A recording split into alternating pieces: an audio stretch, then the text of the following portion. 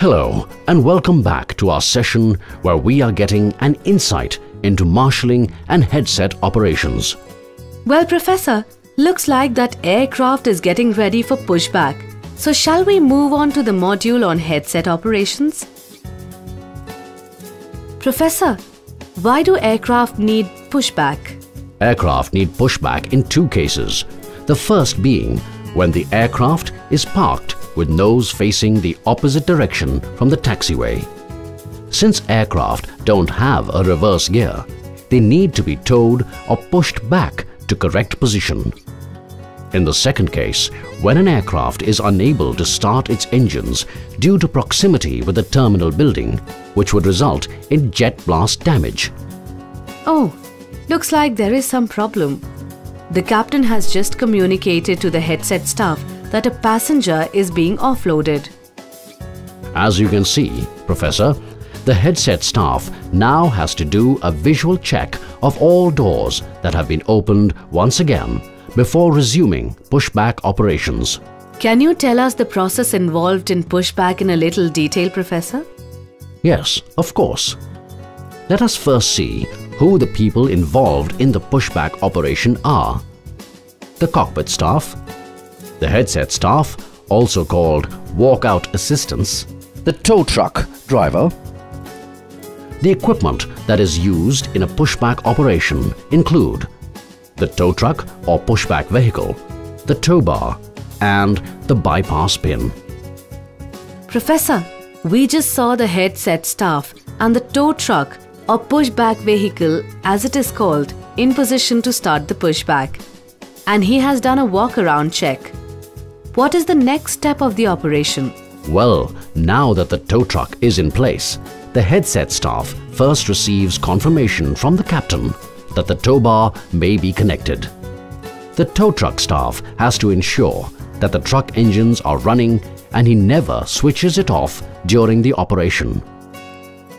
The headset staff then attaches the tow bar, first to the aircraft and then to the tow truck, after which he then attaches the bypass pin.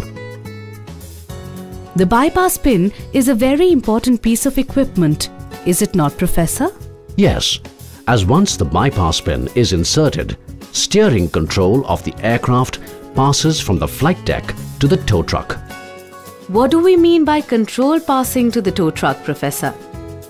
Quite simply, it means that the bypass pin, once inserted in the nose gear of the aircraft, disconnects the aircraft from its normal steering mechanism. It reduces the mobility of the aircraft, and the aircraft movement is now controlled by the tow truck. Is the pushback operation ready to start now, Professor? Not so fast, Professor. The headset staff receives the all-clear signal from the wing walkers that there is no obstruction. The headset staff communicates to the flight deck that the brakes must be released and checks the brake lamp on the front strut to make sure it's off. Now, tow truck starts pushback. When the tow truck starts pushback, the headset man has to walk alongside the tow truck at a walking pace. In case the tow truck is moving too fast, the headset man must not speed up his pace but signal to the tow truck driver to slow down.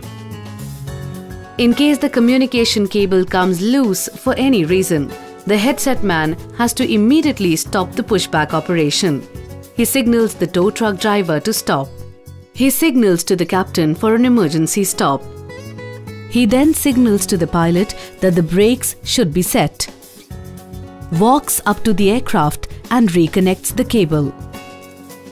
Walks back to his position and gives the thumbs up, and only then start again. When the pushback vehicle starts turning in order to turn the aircraft, the staff performing the pushback gets into the risk of entering the dragging area of engines. To reduce risk, the headset staff has to reduce his pace further and walk parallel to the tow truck. At this time, it is important to note that eye contact with the tow truck driver is not possible. The headset man needs to keep a close watch on the tow truck and remain a few steps behind it. The headset staff should always walk on the inside of the turn, whichever side the aircraft is turning during pushback. This is to avoid injury in case the tow bar swings, since the tow bar always swings to the outer side. When does the captain start engines, Professor? Well, when the aircraft starts engines depends on several factors. The first is proximity to terminal. In case the terminal is in the direction of jet blast, then the aircraft has to be pushed back until there is a minimum of 1 aircraft distance between the aircraft and the terminal before permission can be given for startup. In case there is another aircraft boarding passengers from the left side or refueling from the right side in the direction of jet blast, permission to start engines must be given while the aircraft is turning to prevent any untoward incident due to the effects of jet blast. Professor, doesn't the aircraft size also determine engine startup? You are absolutely right, Professor. For a wide body, permission is given to start up only 1 engine during pushback. If we start any more engines, the power of the engines will put more weight on the aircraft body, which the tow truck will not be able to handle. It will destabilize the aircraft and may result in damage and problems like shear pin cut in the tow bar. The weather also plays a role in determining engine startup. Remember, the tarmac, especially the yellow paint lines, get slippery during rain or snow, and the power of the engines can make the aircraft slide and result in shear pin snapping and causing damage to aircraft front strut, the tow truck, as well as cause injury to the headset staff. In case of rain or snow, therefore, permission for engine start must be given only after the pushback operation is over. What do we do in case there is a fire during engine startup? Good question, Professor. The headset staff has to immediately inform the captain that there is a smoke out or a flame out, and has to inform the captain of which engine the problem is with. As soon as the captain has been informed of the problem, everyone has to follow captain's instructions only. Well, fortunately, this aircraft has no such problems and has now been pushed back to a position where it can start all its engines and proceed for takeoff. The tow truck driver now uncouples the tow bar first from the tow truck and then from the aircraft. He then reconnects the tow bar back to the tow truck, and now the tow truck leaves. The headset staff then takes the bypass pin back from the aircraft. Remember, the aircraft wheel turning may cause injury, so the staff has to ensure that they are standing opposite the front strut wheels. He holds the towing lever with one hand and removes the bypass pin.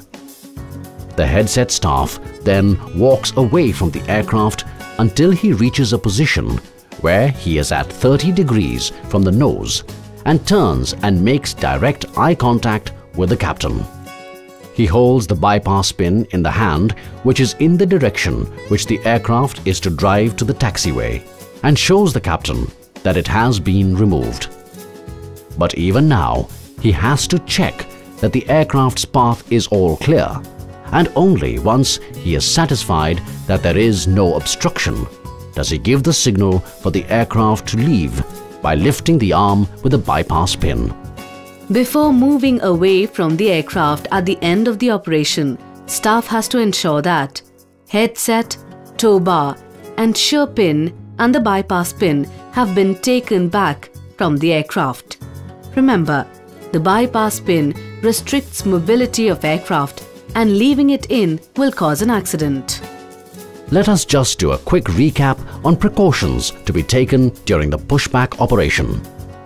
Wear luminous vest. Keep your hands empty of any material. Perform operation at walking speed. Do not pass over the tow bar during operation. Always keep distance between aircraft and pushback vehicle during operation. Keep eye contact with wing walkers during operation. Stop operation in case the headset cable comes out. Stop the operation in case of any obstruction. Do not connect the tow bar to aircraft while the aircraft is fueling. Ensure the tow truck engine is running when the tow bar is connected to tow truck vehicle. Headset staff should be to the starboard side during pushback. In case there is a change, this must be first communicated to the captain before pushback. All staff must be careful during the operation. Professor, isn't there a standard principle governing the engine startup order? Yes, there is. The startup order of engines depends on where the hydraulic system, which supplies the parking brake, is located. During engine startup, the engine-driven pump pressurizes the hydraulic system and makes the parking brake more effective. For example, a narrow-bodied aircraft, Airbus A320, the yellow hydraulic system is located below engine number 2. So, the engine startup sequence would be 2, 1. Professor, wide-body aircraft have 2 hydraulic brake systems each below their engine, don't they? So what would be the engine startup order in that case? Yes, Professor. A wide-body aircraft has 2 hydraulic brake systems below each engine. For example, in an Airbus A340 aircraft, the engine startup order would be 4, 1, 2, 3. This is to keep the aircraft sturdy while the engine run takes place, and the hydraulic brake system located below each engine helps and supports to keep the aircraft stable during engine run-up. In case of engine startup with APU or GSU, we must make sure that procedure is followed. Firstly, we have to confirm with the captain which engine he will start up. A walk-around check is performed. We have to take captain's permission before the tow bar and bypass pin, if used, are connected. Once the captain gives the OK, the ASU is started. The ASU and GPU are disconnected from the aircraft. Normal pushback operations start after this. Professor, we can also have pushback operations without a tow bar, right? Yes, of course, Professor.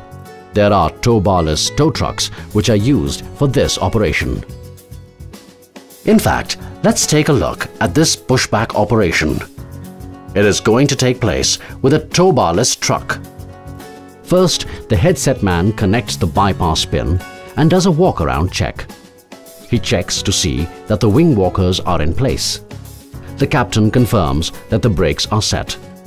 The front wheel chocks are then removed. The tow truck moves forward and attaches itself to the aircraft wheels. The tow truck then lifts the front wheels of the aircraft. The wing walkers then remove the rear wheel chocks. The headset man informs the captain that the aircraft has been lifted and is ready for pushback. The captain releases the brakes. The headset staff confirms this by checking that the front brake lamp has gone off and the pushback begins. Once the aircraft has reached the desired position, the captain starts the other engines and the brakes are clamped on. The aircraft wheel is lowered and released. The headset cable is removed. The bypass pin is taken back and the tow truck and the headset staff move away from the aircraft. Headset staff holds the bypass pin up and stands in position till the aircraft leaves. What happens, Professor, in case the headset goes out of order? In case the headset is out of order for some reason, then manual pushback is conducted in accordance with the aircraft type and the airline company. In such a case, the headset staff performs a walk-around check of the aircraft. He then stands on the left of the aircraft in eye contact with the captain of the aircraft, and all signals are hand signals. A word of caution is necessary here, Professor. During manual pushback, the staff must wear protective earplugs or muffs to prevent hearing damage. Professor, do aircraft always have to be pushed back? No, aircraft don't always require pushback. For example, if you take a look at that aircraft, it is parked in an open parking slot at 45 degrees to the ramp. The pushback staff has to mandatorily conduct a walk-around check. The pushback staff must go to the rear of the aircraft and check that there is no obstruction for engine start.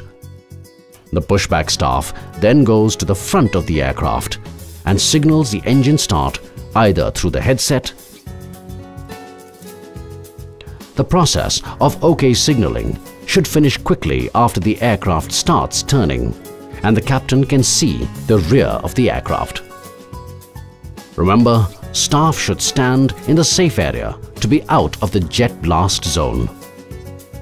Could you run through a checklist of things we have to remember about the towing operations, Professor? Yes, of course.